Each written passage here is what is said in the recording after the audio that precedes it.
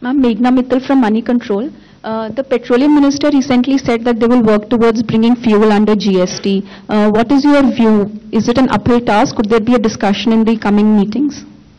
See, today we didn't discuss about it, but I'm still answering your question only to say that petrol and diesel, even when GST was implemented, I distinctly remember Senior Minister then, Shri Arun Jaitley, talking about it, that the proviso exists already in the Act, meaning GST, petrol and diesel can be handled, for which the law has been already embedded.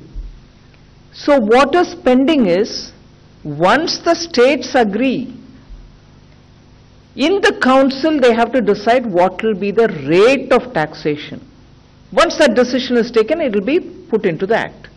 So the indication or the intent of the central government, even as the GST was implemented, was eventually sometime petrol and diesel can be brought into the GST.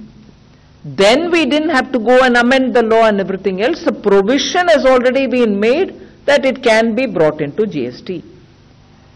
The one and only decision which is therefore expected is for the states to agree and come into the GST Council and then decide what rate they will agree on.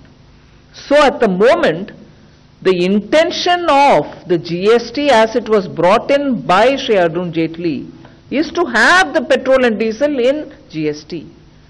It is up to the states now to say, all right, we'll all come together and get into GST, therefore come into the council and then decide on what will be the rate.